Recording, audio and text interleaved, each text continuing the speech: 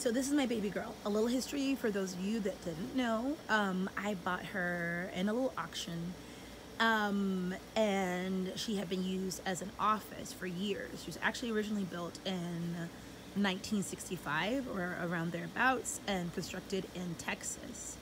So anyway, with that in mind, back in the days, they built them kind of like container home on wheels. They're very sturdy, and that's what made me fall in love with her. She has literal 2x4s inside and real insulation, and underneath with just like sturdy, super sturdy.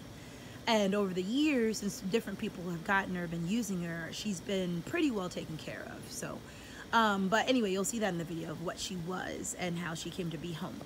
I am on this property now 3.5 years and very comfortable, no plans to leave, but I've always been a little bit leery about creating a permanent skirting because it's just one more thing to take off if you have to go. So I decided to make something like a natural skirting, and the friend gave me these pine cone ginger is what I call it. I'm sure it has like a more real scientific name. So these are definitely not there 3.5 years ago, but every summer they come back thicker. In the winter, I've been using these ferns over here as kind of like my natural skirting. And it just, I don't know, it just creates a little less countryness about the front of my home. But you see the paint is still holding up very well. People are still like, is that pink or red? So I guess she is fading a little bit, but because I have so much tree coverage, it hasn't faded a lot. So that's the outside on this side. I've added steps to, you know, the back door, which I hardly ever use, but when I do use it, it is nice to have that. And coming to the front, I've redone the awning recently. I'll link that video below too of the original awning, but all I did, same style, using the flagpole holders. I just used this time a tablecloth that is checkered because I couldn't find a striped one, but still keeping with that look. I don't know, kind of like a little 1950s soda jerk kind of look is, I don't know, that's what I saw when I first saw her. I've added my little gardens, my little palette outdoor garden. If you guys would like to see a video of that, I don't actually have one. There's an idea. The little, you know, a tiny palette somebody gave me because they know I'm always collecting palettes, and I used that. This is all signed. I did some relief work and some friends signed that. Anyway, that's neither here nor there. Here is the more current garden.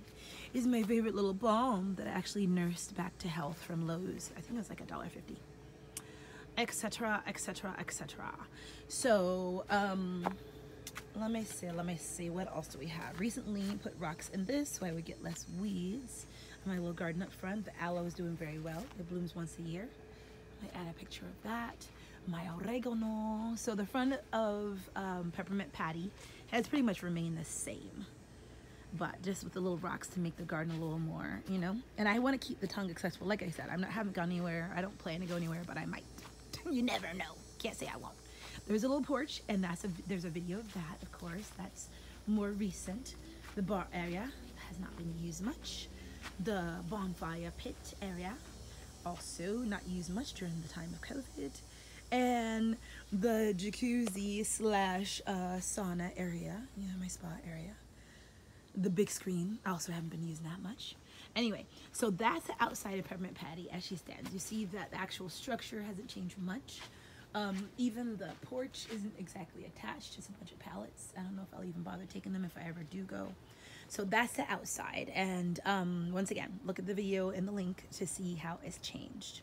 Just a little update to see any of you guys that are doing homes. Oh, one thing I did learn, that at least once a year, really truly twice a year, I do kind of like a pressure wash on her, because you see this, we're in Florida, so everything is super humid. Oh gosh, and there's always stuff trying to grow in your stuff.